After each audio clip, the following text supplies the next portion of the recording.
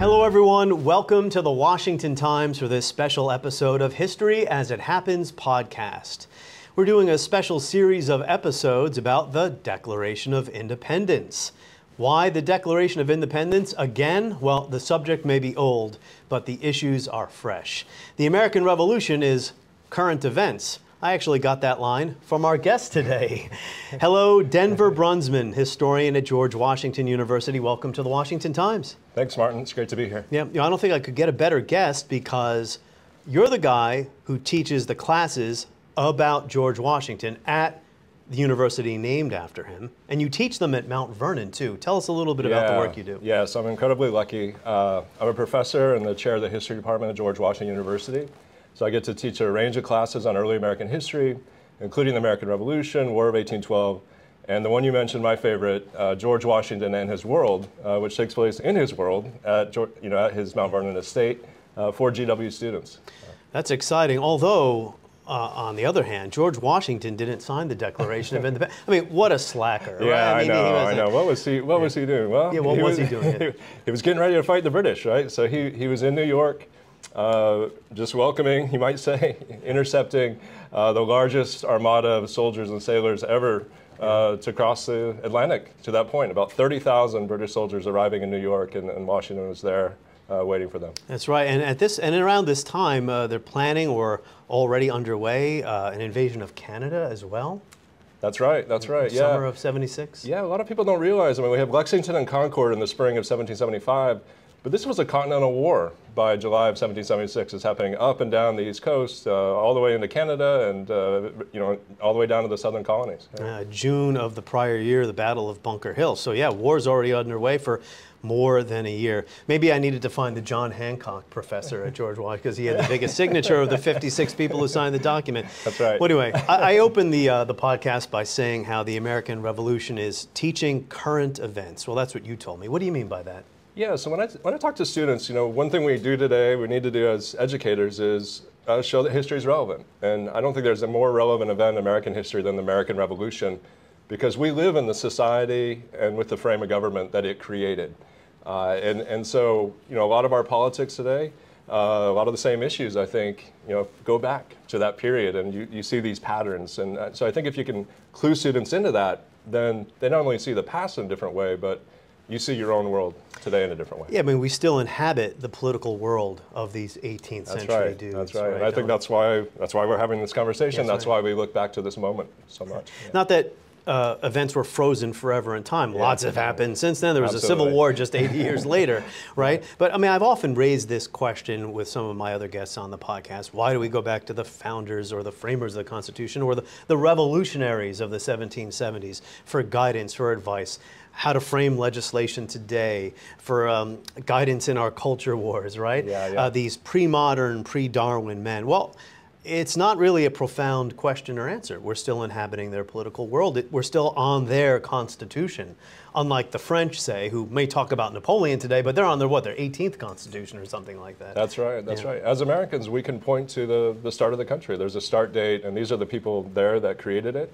And so they continue to influence us. Margaret Thatcher, the former Prime Minister of Britain, had this saying that the countries of Europe were forged by history, meaning they formed organically over time, whereas the United States was formed by philosophy, that is formed at a specific moment in time, and that's a nation founded on ideas, right? Many origin stories are based on ethnicity, religion, culture, whatever. Although, I mean, whether or not you can point to a single date, the founding of a nation, we'll get into that. Some say 1619 is a better date rather than 1776. We'll return to that issue in a bit. I mean, for most of my relatively short life, the Revolutionary era always had this primordial place in our collective consciousness, as we've been discussing.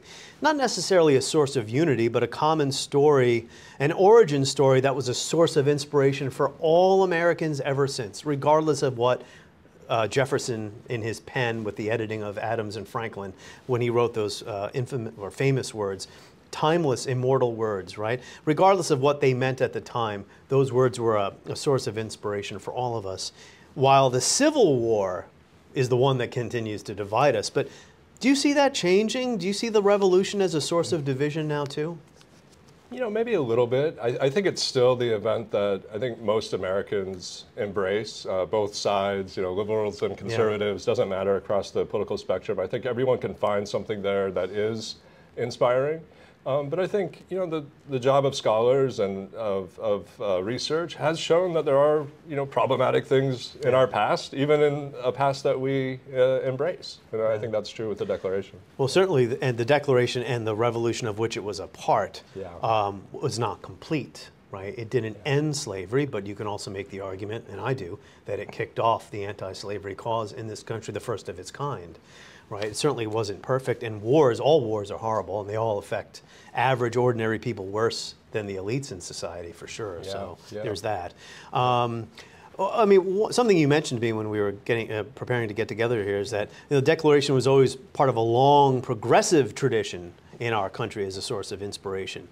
Martin Luther King at the March on Washington, the anniversary is coming up this year, when the architects of our republic wrote the magnificent words of the Constitution and the Declaration of Independence, they were signing a promissory note to which every American was to fall heir. We have come to cash this check. 1848, Seneca Falls, Elizabeth Cady Stanton, her famous Declaration of Sentiments was read and adopted there, modeled after the Declaration of Independence. And September 2nd, 1945 in Asia. Do you know where I'm going with this? I do. Vietnam, right? The Vietnamese independence. Ho Chi Minh. Ho Chi Minh proclaims the independent Democratic Republic of Vietnam in Hanoi in front of a massive audience. I mean, World War II is over. The French had yet to try to recolonize Vietnam. And the first lines of his speech repeat verbatim the second paragraph of America's Declaration. He doesn't even change them. So I think that when Jefferson writes those words and they're adopted by the Continental Congress on July 4, 1776, you know, all men are created equal. And I think ever since then, any groups in American society that weren't experiencing equality certainly wanted a piece of that, whether it was marginalized people of color, whether it was women. You know, you mentioned Seneca Falls. You know, their Declaration of Sentiments is all men and women are created equal. Yes. And so, I think it was really kind of a beacon. It was a goal for different groups. And I think that's still true. I mean, I think it's still used in different social movements because it's incredibly powerful, you know, inspiring words. So it is a fair question, referring to my previous somewhat tangled question about what they meant versus the inspiration that came later. It's a fair question as to what Jefferson and company did mean, just using the word man, for instance. All men are created equal. Did they mean only males or all human beings? I mean, you can get really semantic about this, but what's your take on that? Yes, I see this in two ways. I think in an Enlightenment sense, you know, this is the age of Enlightenment, this age of reason in which they talked in universals. I think on one level, Jefferson is saying certainly all men and all humans, and I think it's an abstract level. I think in reality, certainly in Jefferson's reality, that phrase, you know, if written in a very legalistic sense, would say all white men are created equal, because that was the gains of different groups from the Revolution. You know, they weren't equal, but you know, I think that throughout time, other folks have taken those words and have also thought of them in universal ways. Another one is Abraham Lincoln in the Gettysburg Address. When he quotes, Jefferson, he's saying all men, right, black and white, are created equal. So I think one thing we should be grateful for as Americans is our country was born in this time of enlightenment, of the sort of these ideas of and ideals of universal liberty. I gave you a copy of the Declaration of Independence. I have one too. I went to the National Archives today. There was a guy outside just handing these out. I'm like, isn't this like a rare document? Oh, it was just printed. No, actually, I printed as long as this. It wasn't Nicolas Cage, right? I have not seen that movie. No, the grievances that are listed here, these don't hold up as well, I don't think, to scrutiny. I want to talk to you about the grievances. This is my interviewing style. I'm kind of like in a maze. You never quite know when they're on the next turn where you're going to be headed. We'll return to the grievances in a moment. About the radicalism. The radicalism. I think we need to remember that radicalism, right? That's why I opened the podcast by saying the subject is old, but the ideas are fresh. The idea that fundamental human equality could be the guiding principle of a new nation. I don't think anyone has articulated this idea better than Gordon Wood. I have his seminal work here, The Radicalism of the American Revolution. As you know, I cite books during my podcast because as a journalist, I have to cite. It's like a graduate seminar at GW. Exactly. I have to cite my sources as any good journalist would. And also I want to introduce people to these ideas or books if they're not familiar with them. This is in the introduction of this book. The revolution did more than legally create the United States. It transformed American society. He says the changes were radical and they were extensive. He says to focus, as we are today apt to do, on what the revolution did not accomplish, rather to highlight its failures to abolish slavery, for instance, is to miss the great significance of what it did accomplish. He says it made possible the anti-slavery and women's rights movements of the 19th century, and in fact, all our current egalitarian thinking. It radically changed the personal and social relationships of people, including the position of women. It destroyed aristocracy as it had been understood in the Western world for at least 2 millennia.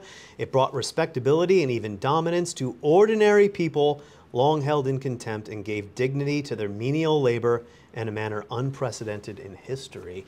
I think to sum that up would be to say the colonists, now American citizens, viewed themselves as citizens rather than subjects.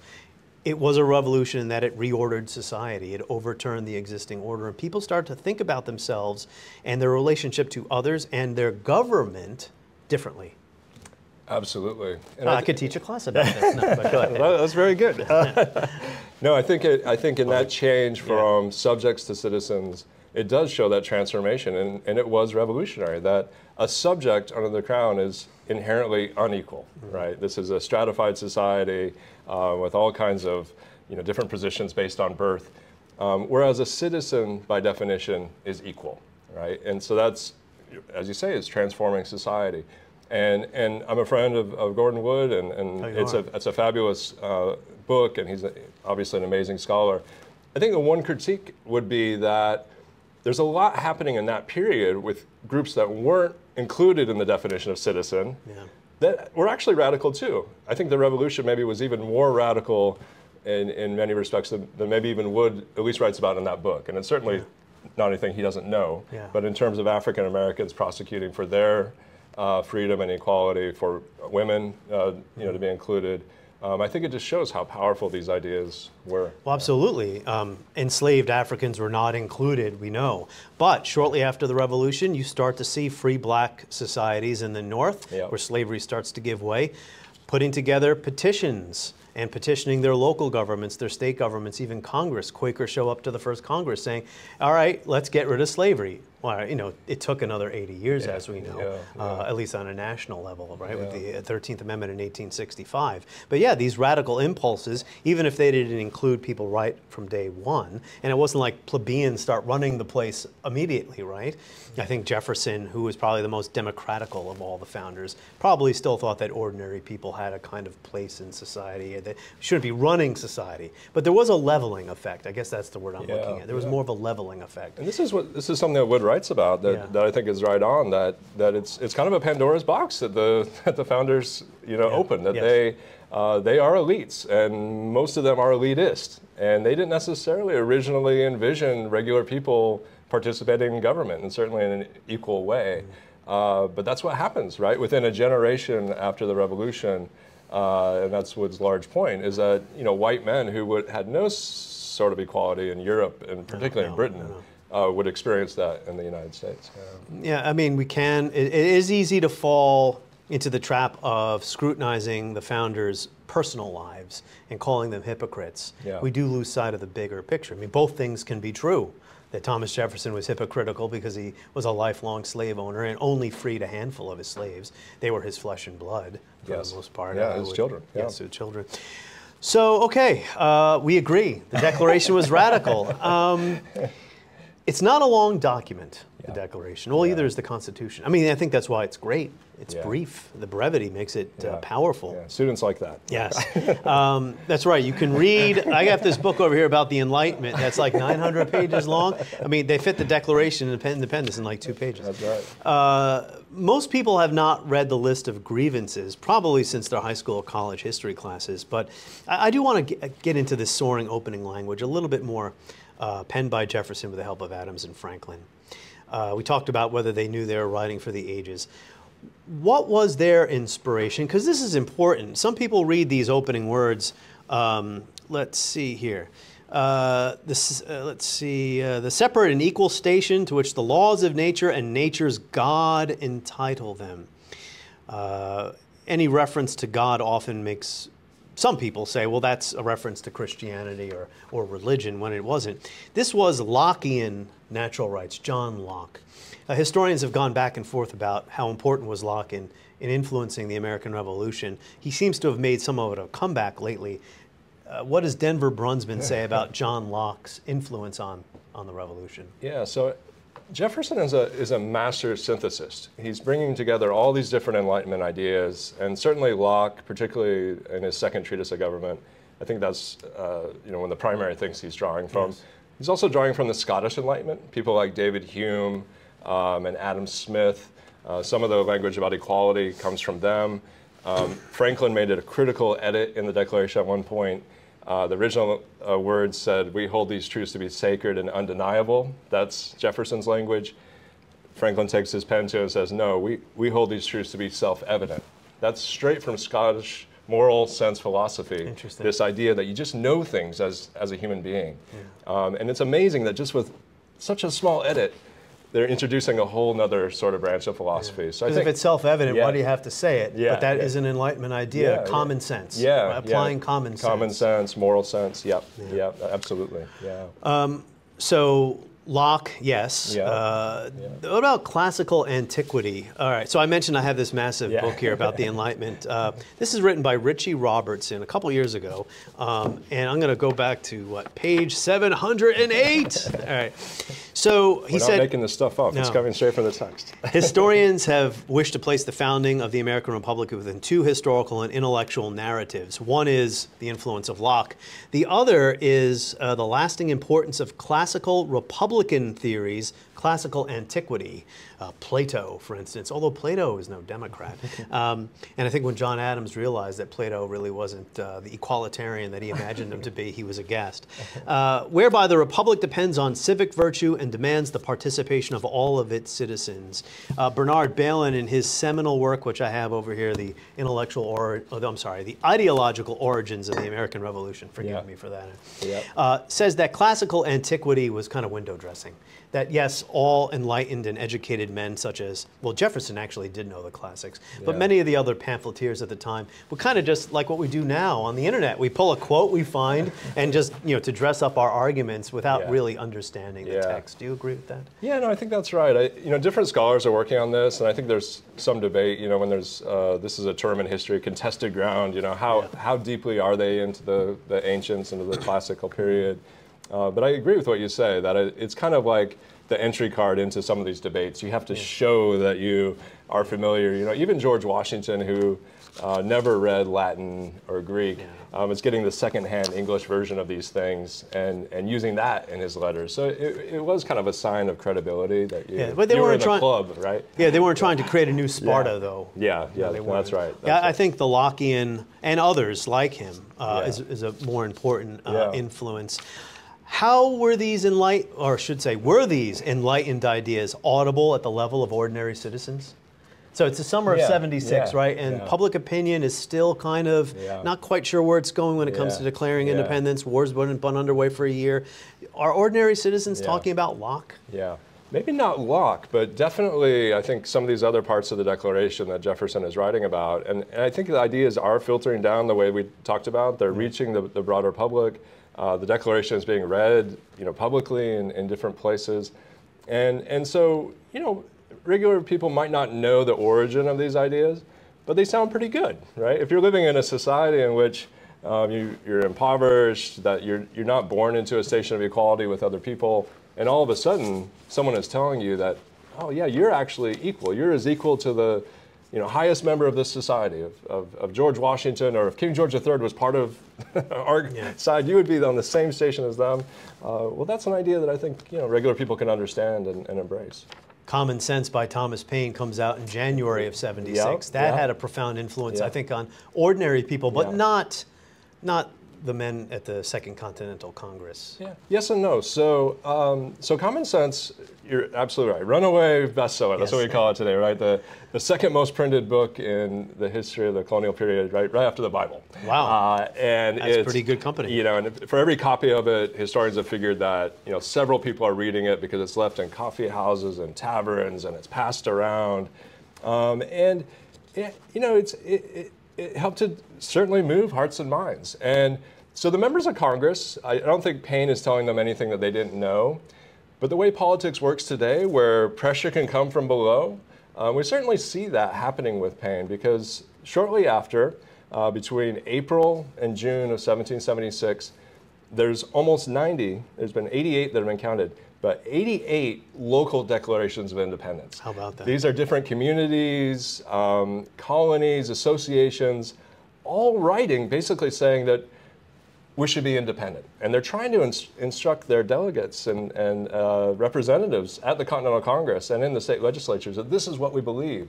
And so, while Paine might not have affected, say, Thomas Jefferson that much, Jefferson is affected by these ideas and these local declarations, and then he's affected by George Mason's Declaration of Virginia. So it's all in the air. Where'd the Continental Congress get its authority and legitimacy from? Because it meets for the first time in August of autumn of 1774. Yep. The idea of even having a Congress is highly controversial. The crisis had been underway for many years already, and in less than 2 years to declaring independence. It seems that they got some of their legitimacy from the provincial assemblies that had replaced royal rule in the different colonies, the 13 states, as we would call them later on. Yep. But that Congress was superior to them, though, had supremacy when it came to political decisions. Yeah, well, that's the debate that would continue on, under the Articles of Confederation into the 1780s. But in terms of the original Continental Congress, it's like so much of America, and I say this, it sounds funny, but it's true, it's made up, right? It's created, just like the country was created, it was invented. And so the Continental Congress was not a standing organization, it wasn't created by Parliament. It's put together by the different colonies, and I think you're absolutely right. It gets its authority because the colonies say that it has authority by sending delegates to that place. And at that very first Continental Congress that you mentioned, more of the delegates had been to London than had been to Philadelphia. That's amazing. And so that shows what they had in common was this British identity. They don't even think of themselves at that point as Americans, right? They're provincials. They're provincials, and it would take time for them to even, embrace the term American. Samuel Adams, if I'm not mistaken, the first time he ever left Massachusetts was to go to the first Continental Congress in Philadelphia. In '74. So they were like provincials.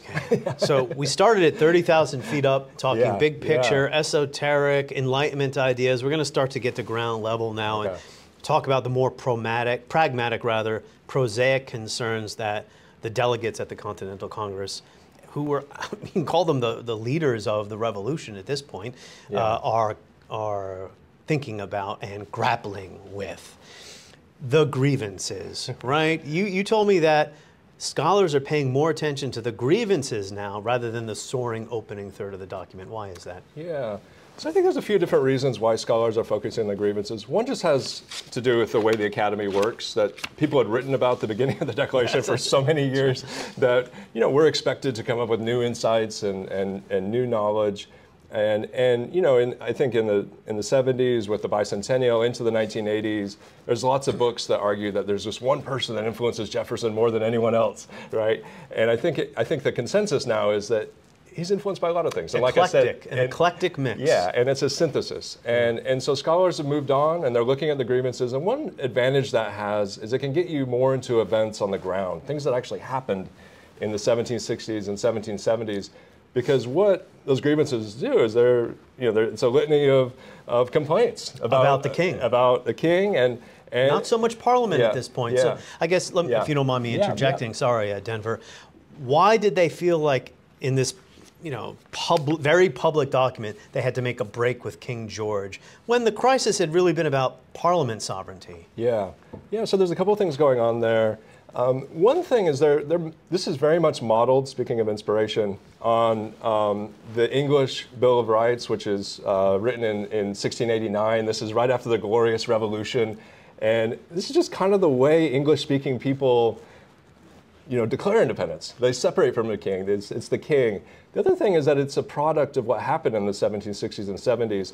At a certain point, the Americans say that they no longer will follow the authority of Parliament, that the Parliament does not govern for them. They still recognize the authority of the king.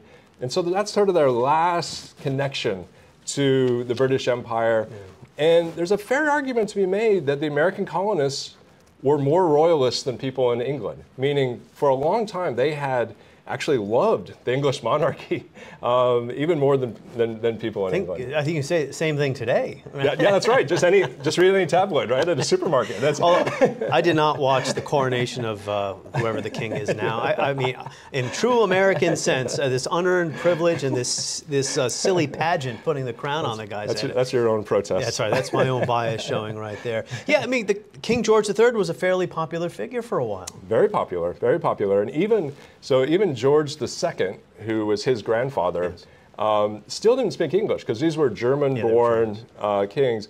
George III is the first to do so. So George II was kind of a maligned figure in Britain. He wasn't that popular.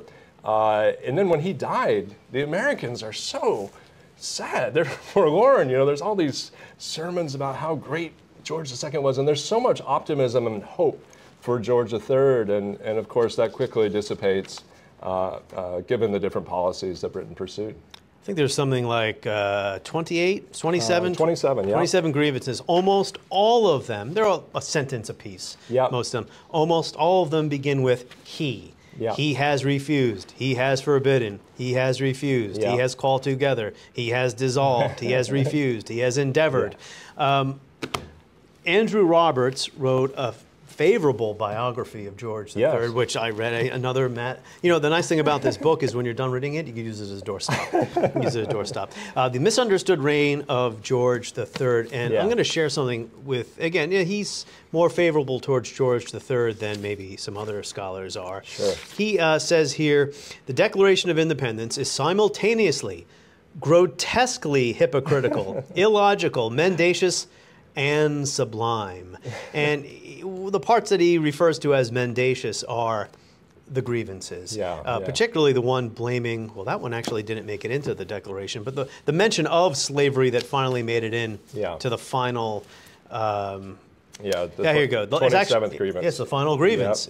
He has excited domestic insurrections amongst us and has endeavored to bring on the inhabitants of our frontiers the merciless Indian savages whose known rule of warfare is an undistinguished destruction of all ages, sexes, and conditions. Okay, that's a little hyperbole there. That's the part we don't read in July 4th picnics. That's right, we don't. So on the one hand, Jefferson's saying the king is inciting slave revolts, and he's also inciting Indian warfare on the frontiers. This is an ex post facto justification for a revolution that's already underway. Do you agree? Yeah, and I think what you see at the grievance is even more than the opening part. I talked about the hard politics where they're trying to attract supporters, and I think that this is, we'd say today in the 21st century, this is racist language, right? This is language, terrible language against Native Americans.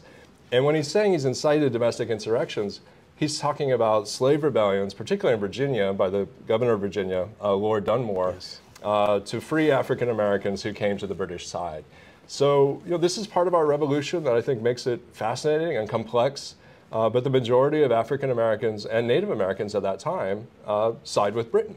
And this is, this is one of those things, again, teaching students that they're excited to learn, and I think it opens their mind to some of the other parts of the document. Many thousands of enslaved black people were emancipated as a result of the Revolutionary War.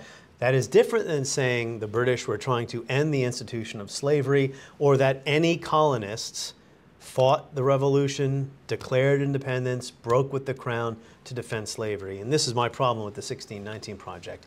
It takes some real evidence and then draws a false conclusion.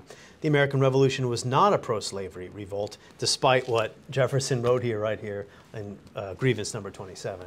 Yeah, so I think, one thing that I teach about this, and it's quite different than teaching about the Civil War, no professional scholar that I know of right now would disagree with the statement that slavery caused the Civil War. Slavery, caused the Civil War. You can't make the same blanket statement about anything for the American Revolution. Right. There's all these policies, beginning in 1763, going up through the 1770s, that all kind of come together. And the big point that the Americans are getting at is that they wanted to control their own destiny. They wanted to be sovereign over their own affairs. They wanted to determine, what would happen in their lives. Now, if there was one thing that did, I think, cause independence, that kind of pushes it over the edge, it's the war. The war starts more than a year before the Declaration. And Washington is already in charge of Washington's the already Continental Army. In some ways, he's the first to declare independence, I think, by taking charge of the army. And so these slave rebellions connected to Dunmore, which never really materialized. The 1619 Project is getting into, they are part of the war. So they're very unpopular, and you can tell they're unpopular because they're included in the Declaration. Yes. So now that's different than saying slavery caused the American Revolution. Does it contribute like a lot of these other things? I think it does, and it depends on the region, it depends on the person, and it's complicated. Dunmore himself, on Christmas Eve of 1774, is writing in his papers, we have these are definitive. He's already lost the colony by that point, so I don't know if it could be called a tipping point. His proclamation saying all enslaved people who reach British lines, you get their freedom. I mean, that was true, that did happen, and as I mentioned, thousands of enslaved black people were emancipated, military emancipation. But again, that's different than saying that any colonists, I mean, what the language the 1619 Project uses now is some colonists. Which was a good correction. I mean, I think, sometimes the way both our politics and scholarship can work sometimes is that there's an overcorrection. So let's say 20 years ago, very few people knew who Dunmore was. More people know Dunmore now than ever. Anything about this proclamation, right? Yes. They didn't think that slavery maybe had anything at all to do with the revolution. Now, it was an exaggeration to say that it caused the whole thing. I think so. But if we land somewhere, in that spectrum, I think that's productive. I think that's. I would agree with that. I think the initial language was a primary cause. Now it's some colonists and all. But as far as those slave revolts that Dunmore was threatening or maybe even trying to instigate, they never materialized. So. And the irony is that everything he does backfires, and it actually. And he was an enslaver himself. He was an enslaver, and many of the African Americans who did reach British lines suffered terribly. I mean, from disease and other conditions. He's no humanitarian, and I think it's just worth pointing out that that whole episode is prompted by enslaved African Americans themselves, actually trying to become free. They're creating a lot of instability that then Dunmore tries to capitalize on. Yes, because they know if war breaks out, and of course the rebellion was already underway in Virginia, this is an opportunity for them. It's an opportunity for them. Recovering that part of African American history is very, very important. So let's get into the timing of the Declaration, because there's like this kind of nebulous gray area. The colonists were in open rebellion, but they weren't quite independent yet, and there were moderates, if we can call them that, hoping to reconcile. Still, even fairly late in the game, although their own demands, even the moderates' demands, and all their behavior was pointing towards a lack of reconciliation, right? Because Parliament and King would never accept a situation where they did not have authority over what was happening in the colonies. So I did a very brief an abridged timeline of some of the important stuff. So I mentioned Continental Congress, autumn of 1774. The colonists then formed provincial or extra-legal assemblies because the royal assemblies or the royal governors are out. They're defying acts of Parliament. War begins at Lexington and Concord. Then the Battle of Bunker Hill, June 1775. Royal authority collapsing in colonies. Then the colonists eventually create new governments, legal governments, which is in a sense independence, right? These are not just provincial, temporary, ad hoc committees running things. August 23rd, 1775, King George III declares America to be in a state of rebellion. Because the Wi-Fi wasn't working that day, it took until October, or I don't know if it was October, but about 3 months later. Yeah, about October. A couple months, yeah. Yeah, for the colonists to learn. The Continental Congress doesn't know that they're in open rebellion per the king for 3 months. Why did it then take another 8 months or so to declare independence? Yeah. I think that gets back to what we were talking about before about how British these people were, you know, how much they loved the king. And there's a term that's been in the academy for a long time, and it's finally seeping down into high schools, and it's part of AP US history, but the term is Anglicization. And basically what it means is that over the course of the colonial period, something different happened than what most people think. The colonists didn't necessarily become more and more American over time. There's a lot of evidence that over the course of the 18th century, they're actually becoming more and more British culturally in their attachment to British politics, religion, their love of the king, all those different things. So I think style, culture, fashion, architecture, all kinds of things. Yeah, all the tea sets, all the things that they, all the consumption, and so if you think about all of that, they really liked being British. And at the end of the 7 Years' War, also called the French and Indian War in 1763, they're super happy that they're on the winning side, that Britain has defeated France, and they feel like the freest people in the world. And the freest people in the world don't plan revolutions. And so this is a very contingent event. I think it's, in the words of one famous scholar, John Murray, it's counter-cyclical. It goes against the grain of what was happening. That, you know, from the point of 1763, you would expect these people to be Canada forever, right? But because of these different policies, they changed. Yeah. And maybe one factor in the delay to declare independence, make a public statement that we are independent now. Although the way that's the way that's worded, are they saying we've been independent and now we're simply letting you know, or we are independent from this day forward? Was public opinion. Public opinion was still very mixed. You had radicals in the Continental Congress like John Adams who were ready to do it right away, or not quite right away, but you know what I mean. Moderates like John Dickinson of Pennsylvania who kept urging caution to reconcile. Is it even possible to reconstruct public opinion during this period? Yeah, so this is a big thing that scholars are working on, and it's hard. And so we do have to do some broad generalizations with the numbers, but I think, you know, generalizing broadly, we think that around 20% are very hardcore loyalists, that they're going to stick with, you know, the king no matter what. We think around 30% or so, as of, say, July 1776, are strongly patriot, you know, pro-American independence. That leaves about 50% of the American population that's kind of on the fence. It's not really clear which side they're going to go to. But another way of thinking of that is that there's a vast majority of people that are not supporting American independence at the point of the Declaration. And that's why it had to be a persuasive document. And that's one reason why I think the war matters so much.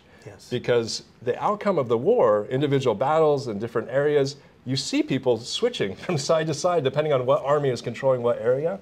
And they have to also prepare for a long-term war against the most powerful empire in the world. That's right. You need uniforms, weapons, ammunition, logistics, all of that.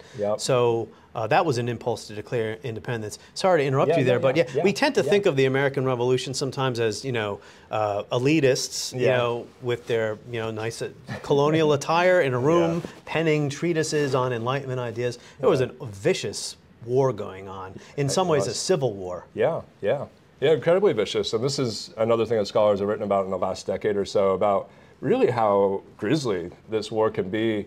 And in some ways, it's even you know, less civil, you might say, than our American Civil War, because it divides families, it divides communities, towns, not just whole regions. Mob rule in some places. Mobs would show up to a loyalist house, destroy his property, tar and feather him, expel him from the community. There was a lot of mobbing. Well, I mean, the Boston Tea Party was an act of mob justice, wasn't it? Yeah, that's right. That's right. And tarring and feathering, right, is the most famous case of that. I'm glad this never happened to me, right? Going to the doctor's bad enough. Can you imagine if that was something they were doing these days? So what finally tips the Continental Congress into declaring independence in July? Was it basically the king, I mean, the king does give a speech in October of 75. I talked about how he declared the colonists to be in rebellion in August. Yeah. Then in October, he gives a speech to open Parliament saying, you know, the rebels are authors and promoters of a desperate conspiracy. That news reaches January, about the same time Common Sense comes out. Then there's the Prohibitory Acts, meaning all American commerce at sea subject to confiscation by the Royal Navy. But that still leaves us about 4 months away from July. So what's the final kick in the rear? Yeah, so all those things are incredibly important. I think the most underrated act is the Prohibitory Act of December 1775, because in addition to that, doing that with commerce, saying that... They learned about that in February of 76. Yeah, so that takes 3 months. Yeah, it takes several months to learn. One thing that act does is it says the colonists are no longer under the protection of the crown. And so essentially, Britain is saying, you're on your own, you're independent. The whole point of being a subject is that if you showed allegiance to the monarch would protect you. And all of a sudden, what Britain is saying is, no, you're not under our protection anymore. You're on your own. We're making war on you. And so I think the culmination of all those things, and then just the normal pace of deliberation of Congress explains the July date. There's one other wild card thing that's happening.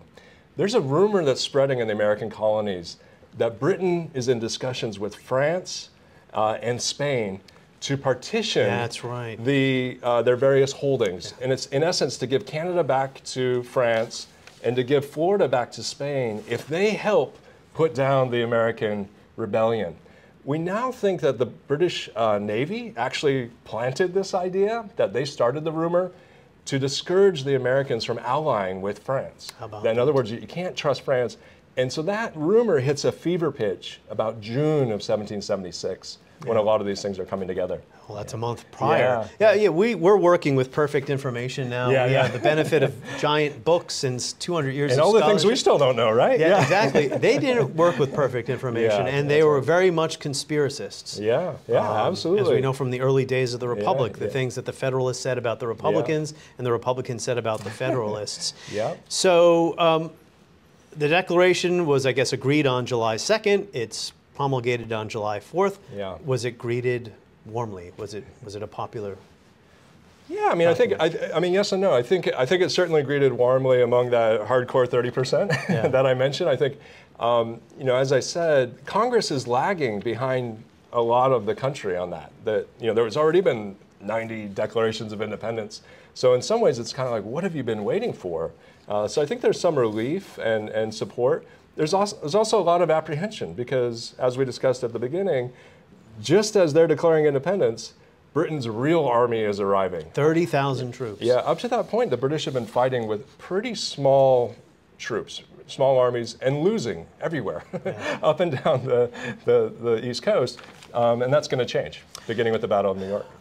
Referring to the pragmatic or more immediate political concerns that drove the deliberations in the Continental Congress, word that the British were hiring mercenaries also, too. I mean, they mean business, essentially. We're dithering here, we're talking, we're debating, should we declare independence, should we not? The British are sending an army, they're hiring mercenaries, they're coming to kill us.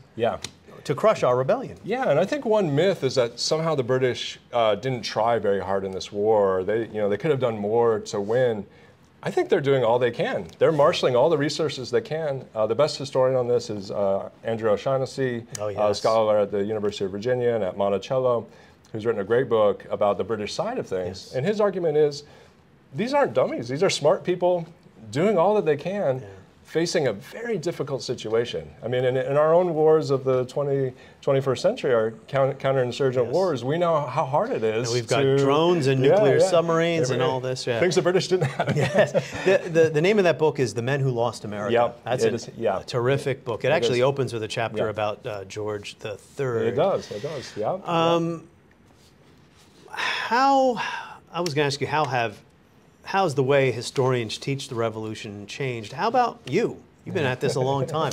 We've been talking about it here during our discussion, but how have you changed the way you teach the war? Yeah, no, that's a great question. I mean, hopefully I'm trying to read new scholarship all the time and bring in a lot of these new perspectives. When I started teaching more than 20 years ago, The American Revolution was almost the longest war in American history, second only to Vietnam. That's right. Now it's, if we're counting in a certain way, it would be fourth. It would be behind Iraq and Afghanistan and Vietnam. And those events couldn't help but I think kind of affect how we looked at it, and I think how scholars have looked at it as very difficult. Very difficult. And I think that sometimes when you're not immersed in this period and looking at everything really closely, it does seem like these magic words came down, independence was declared, and it just happened.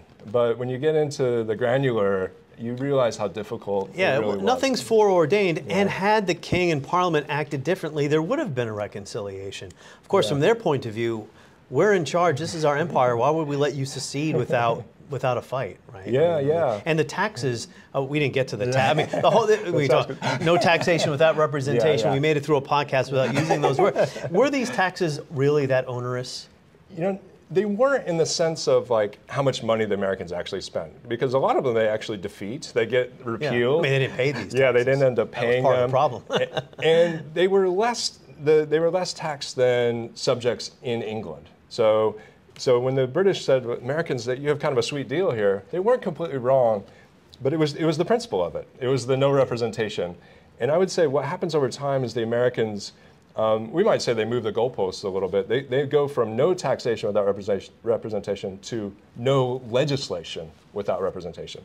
They end in 1776 by saying, Britain, King George, we don't want you to do anything for us, taxes or anything else. And it takes, we talked about how it took so long. It takes those 12 years to reach that point where they're ready to, sever all the bonds. Yeah, because as you said, otherwise life was pretty good for the typical person in the 18th century. Free white man, farmer or laborer, right? Yeah. Not compared to today. Yeah, they didn't have running water in those days or plumbing, indoor plumbing.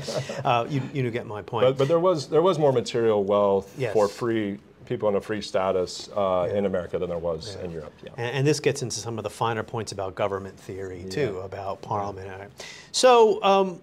I want to talk about what's going on now at George Washington University. And when I say now, I mean just in the last couple of years. Sure.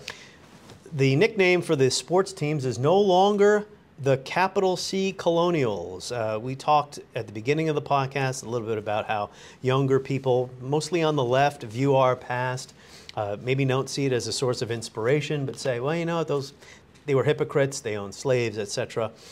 You wrote a piece, I have it right here, in the GW Hatchet. This is, I guess, the student newspaper. The student newspaper. It's always dangerous when a faculty member writes in the student newspaper. Here comes the cancel mob. George Washington, you write, was never a capital C colonial. You basically said that the word colonial, well, it's not unreasonable to say that has something to do with colonialism, but it was about a style of architecture. Yeah, so... But you're okay with the name change anyway. Yeah, so I support the name change. GW is now the Revolutionaries, so right on topic to what we're talking about. And that could mean Che Guevara, Ho Chi Minh, I mean a lot of revolutionaries out there. We'll see. Okay, go ahead. But yeah, so this name, when I joined the faculty in 2012, I always thought it was a strange name that didn't really fit George Washington very well, because he didn't like the word colonial. He was a nationalist. Yeah, he was a nationalist. And if we could have the perfect name, it would be the Nationals. But our rebuilding baseball team has that name at the moment. And whenever he used the term colonial as a noun, which was very rare, or as an adjective, he thought of it as being provincial, small-minded, and he wanted people in the new United States to think of themselves as Americans, not in that provincial way that connected to their former colony or state. Yeah. So I think the young people who objected to the name, well, to them that mean colonialism, right? And colonialism has a wretched history. I would say that the majority of the students that were against the name, and I also told them, and I said, well, there's also a good George Washington reason to change the name. Yeah. And also, last point, there was a student essay. Actually, this was an op-ed in the Washington Post. A student at the university said that the university should change its name. Don't call it George Washington anymore. Your point is this was one student, one opinion. The university is not dropping the name George Washington. That's absolutely right, yeah. So I was part of what was called the naming task force. This set up the guidelines for how we might change different names of buildings or the colonials at GW. And the first decision the committee took is that there will be no change in the name. And I have to say that, while there might be a person here and there that might hold those views, and we certainly support the rights of our students to share their opinion, there's no group or movement of students who wants to drop George Washington as the name. Now, I can't predict the future, but at least for now, I think we're content with being the GW Revs. Yeah, my view on this when it comes to naming and statues and memorials is if somebody has claims to historical significance that are broad and not just slavery. Just that one thing, So Washington versus, say, the traitors who tried to destroy our country in 1860, the Confederates, Robert E. Lee, Stonewall Jackson, Jefferson Davis, they do not deserve to have anything named after them anymore. Their only claim to historical significance is secession, slavery, Civil War. George Washington is different. That doesn't mean we should put him up on a metaphorical pedestal either. We should confront his full legacy, right, as a lifelong slaveholder, etc. But slavery also changed quite a bit too from the 18th century into the 19th. That'll be a subject for another next podcast. So I don't know. Well, I guess final point is it's hard to pinpoint a single day as the start of our nation, especially since the Declaration of Independence doesn't create a government. We're on our second Constitution, the Articles of Confederation now, the current Constitution. But it's as good as any, it seems, July 4th. Yeah, I mean, I think in an official sense, you know, the people in the Congress, especially John Adams, thought that July 2nd was the magic day. Well, Adams was always a pain. Because that's the day they passed the resolution for independence, and so it kind of makes sense. But it shows how powerful the Declaration was. That this document, which could have been just, you know, real plain and just kind of served a basic purpose of one sentence. Yeah, it could have been a sentence or two. It could have just been that resolution, you know, reprinted. The fact that it did have this inspirational language that is carried over, you know, centuries. We're coming upon the 250th anniversary of it. It is kind of remarkable that we do associate July 4th as our start date. Yeah, I guess I'm 3 years early on the well, we can do this again. Denver Brunsman, George Washington. This has been fun. Everyone, thank you for listening and watching to this episode of History as It Happens.